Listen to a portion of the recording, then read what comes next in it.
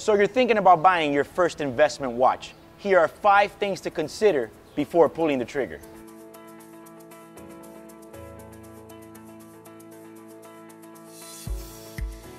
Number 1 is going to be pretty obvious. I hate to say it, but the most important thing you gotta check is this watch even an investment? I say this because nowadays, if you're gonna buy, for example, a Big Bang in rose gold, it's not really considered much of an investment piece right now due to the fact that they're not really holding strong in the market.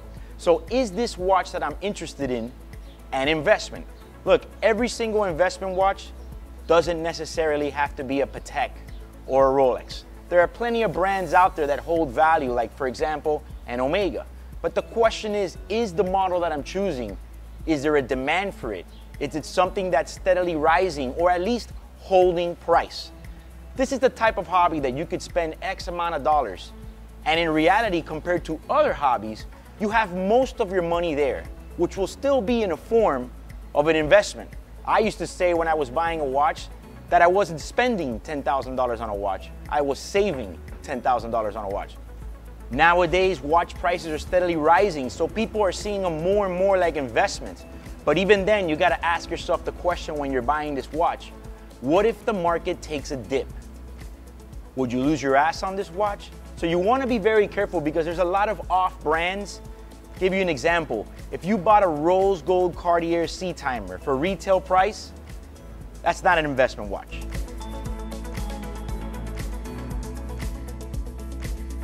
Number 2, do a quick market research on the watch you're trying to buy.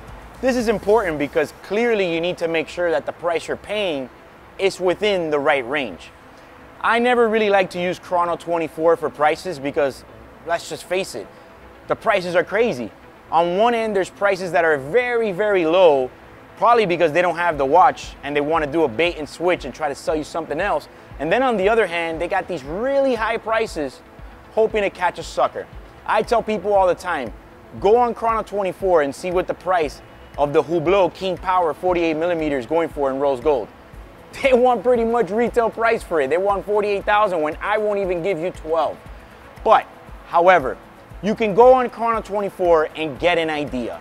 If the price that you're paying is way higher than the highest one for sale, then obviously that's kind of an expensive price for that watch. So do a little homework, go on eBay, check and try to see some listing online, but get a general idea to see if you're getting a decent deal. That is obviously one of the most important things if you're trying to buy an investment piece. If you're trying to buy a watch just for yourself and you really don't care, then go on with your bad self. It really doesn't matter.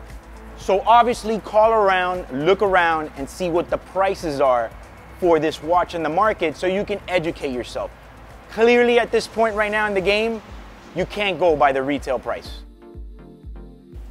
So if you're not subscribed already, go ahead and hit that button now. Number 3, make sure you're buying off a reputable dealer or company. You know, who is this person that you're buying off of? You gotta do your homework on them. If it's from the internet, a lot of times I like to buy from the same country that I'm in. For example, I'm in the US, I feel a lot more comfortable buying off of a dealer in the US. Not only so much about because of the person, but having to do with the whole importation of the watch and the taxes, and I don't have to deal with all that. But you wanna do your homework on the company. You know, like they say, sometimes if the price is too good, it might be too good to be true. I'd rather pay a little bit more and at least know I'm buying from a reputable source so that later on, perhaps when I wanna do a trade or make another move, I can build a rapport with that company and sell the watch back to them, which in turn makes for a longer relationship with that company. Some other things you want to check on are form of payment and also return policy. You know, it really shouldn't be a final sale if you're buying something like this. Any good company would give you at least a couple days to figure out if it's the right fit or if perhaps maybe you even like the condition that they promised. So you want to check all those things. Do your homework on the company, read the reviews, or maybe just ask around and check up for their reputation. Asking around is important. You can't always go just by the reviews because there's people out there that will never be satisfied. Let's just face it. Their expectations are just way too high, and a review alone doesn't necessarily describe the entire history of a company.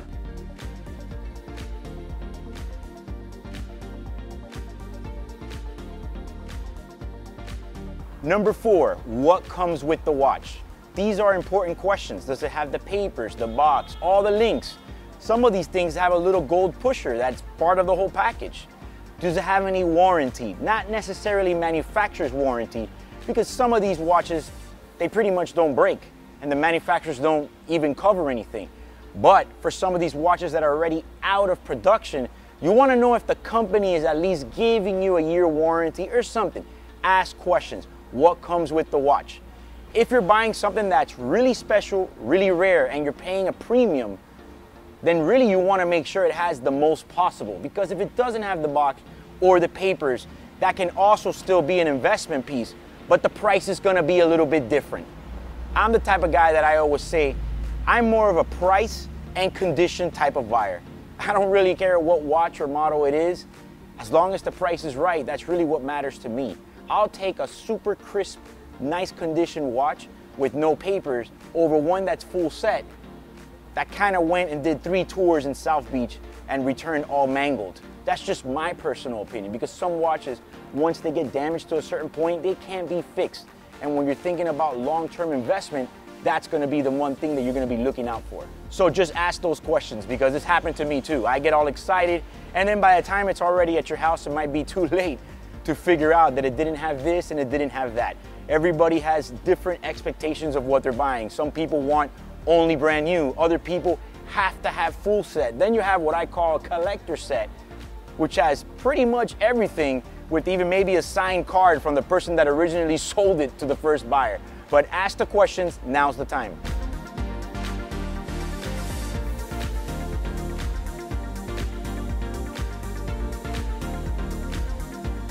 Number 5, last and final, and for me it's almost one of the most important as well, is am I going to like this watch 3 to 5 years from now? Because if you're quote unquote buying an investment piece, not that you have to hold it for 20, 30 years, but in reality, you're thinking you're gonna buy something for a while and have it and enjoy it and hopefully have all your money there. Is it something that you're gonna like? Or is it something that you just like right now and maybe 6 months down the line, you're not gonna like? So you wanna ask yourself, if it's gonna be a long-term investment piece, is it a classic?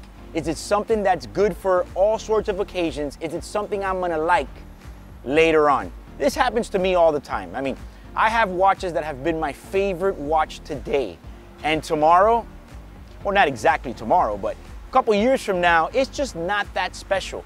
But then again, there's watches like, I hate to say it because it's just, you know, plain boring Rolex, but something like a Submariner, a Presidential, things like that, they really never get boring, for me at least. It's something that's timeless. It's almost like a black suit. You can always wear it at any time, at any place. So you want to ask yourself that question.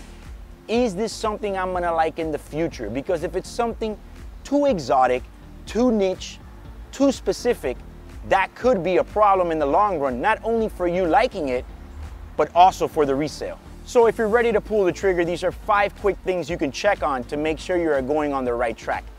Feel free to comment below if there's anything that you think I might have missed. And if you like this video, like and share it. Also, subscribe to my new YouTube channel. Damn, look at that suit right there. Not that I'd actually wear that, but I don't know, never say never, but damn, it just looks crazy and expensive. This is over the top. This is too much. I don't even know what to say here. This is too much. This is ridiculous. Looks like my grandma's curtains or something.